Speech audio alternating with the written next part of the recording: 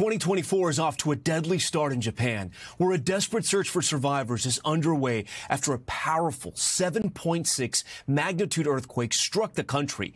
It was followed by a series of aftershocks, causing buildings to collapse, sparking massive fires, and cutting off power to tens of thousands. Officials say at least 4 people were killed.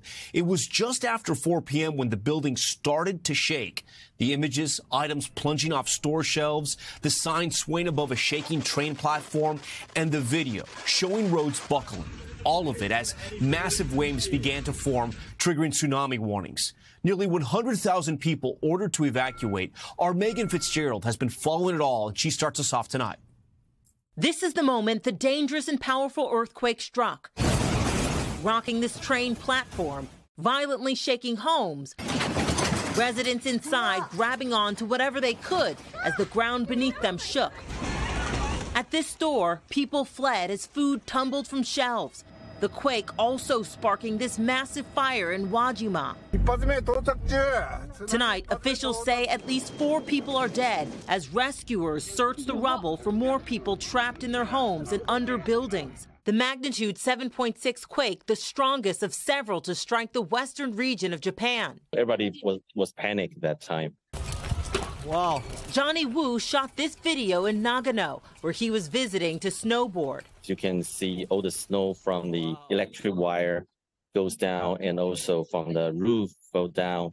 Soon after the earthquake, Japan issued a major tsunami warning with initial fears that waves could top 16 feet. Nearly 100,000 people told to evacuate and seek higher ground.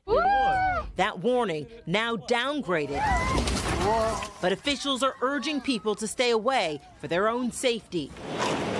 It was the first major tsunami warning since the massive 2011 quake and tsunami that killed nearly 20,000 people.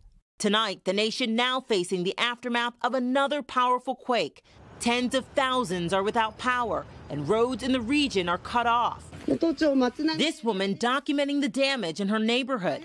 We're in serious trouble, she says. Please, come help us. All right, Meagan joins us now live. Meagan, we saw there in your report with so many roads collapsed, how will relief supplies get in? Well, Tom, the Japanese prime minister is directing the nation's disaster relief. He has deployed the military and is also using boats to get supplies to those in need. Thanks for watching. Stay updated about breaking news and top stories on the NBC News app or follow us on social media.